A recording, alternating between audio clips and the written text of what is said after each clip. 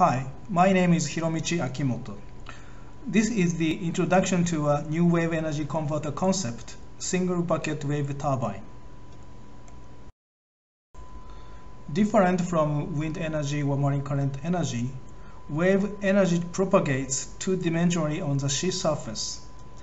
Therefore, wave energy resources is measured by the line density unit, kilowatt per meter, not by the area density. It indicates the output of a wave energy converter depends mainly on its wavefront width. There are many existing concepts of wave energy converters. They are oscillating water column type, wave topping type, and oscillating body type converters. One of the famous converter is Pyramis. It converts the bending action on the long-shaped body to electricity. This one is Oyster. It converts the surging wave motion to the electricity. The main problem of existing wave energy converter concepts is they are all massive. If we consider the scaling up of a wave energy converter, the output of the device will increase slowly in proportion to the wavefront width of the device. It is quite different from the condition in wind turbine applications, where the output is proportional to the square of turbine diameter. The cost of the device will increase in a higher pace. The cost will be proportional to square to cube of the device size. It indicates the severe situation of wave energy converter. The economic performance of the device, power per cost, decreases with size. To get the merits of scale in the scaling up of the device, the wave energy converters require some features. It should be lightweight, and the device should be linearly extendable in the wavefront direction. The rotational device turbine can be an economical wave energy converter because the device is not massive and the turbine axis can be linearly extendable in the direction parallel to the wavefront. One example is cycloidal turbine. The lift-type cross-flow turbine absorbs wave energy. One problem may be the size of the turbine, which is comparable with wavelength.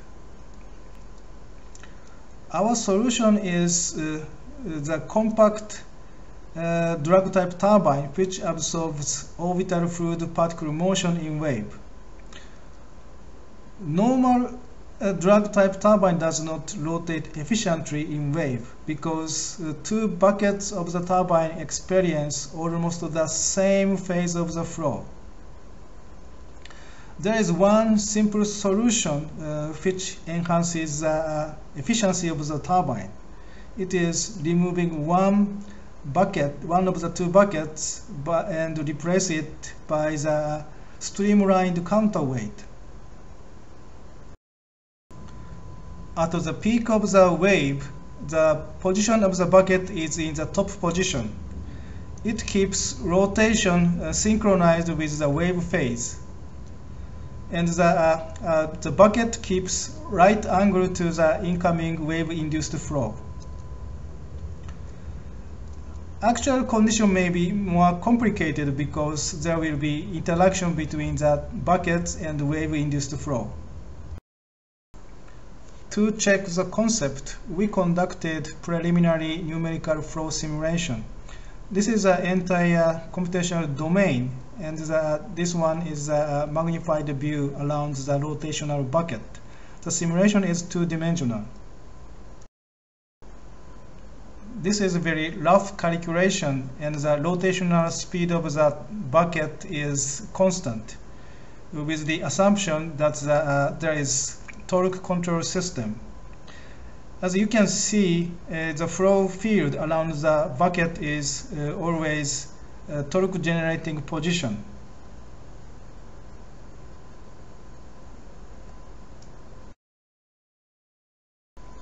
This is the time history of torque in a simulation with higher resolution.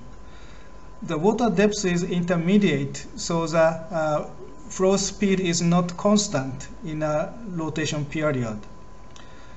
Therefore, the torque shows time variation, but you can see the averaged torque is positive.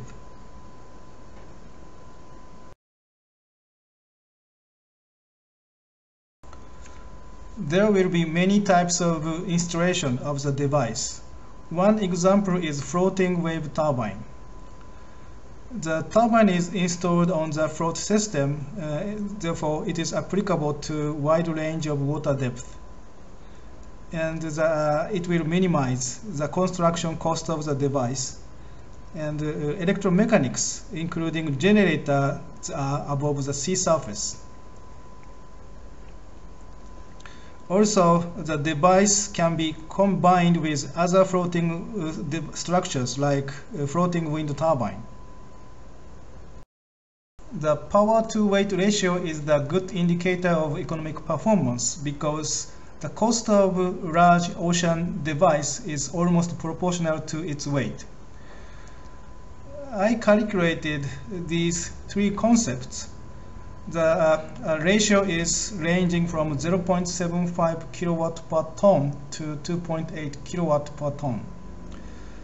In the present concept, it is still rough calculation, but the expected power-to-weight ratio is much higher than the existing concept. It is because the device is not massive. The conclusion of this talk is as follows.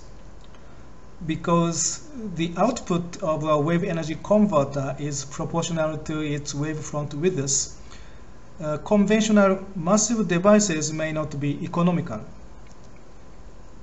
We introduced rotational wave energy converter, single bucket wave turbine, which directly converts the orbital fluid motion in wave. The device is lightweight and can be extended linearly in the wavefront direction for the high economic performance. The preliminary computational fluid dynamics simulation demonstrated the torque generation of the device.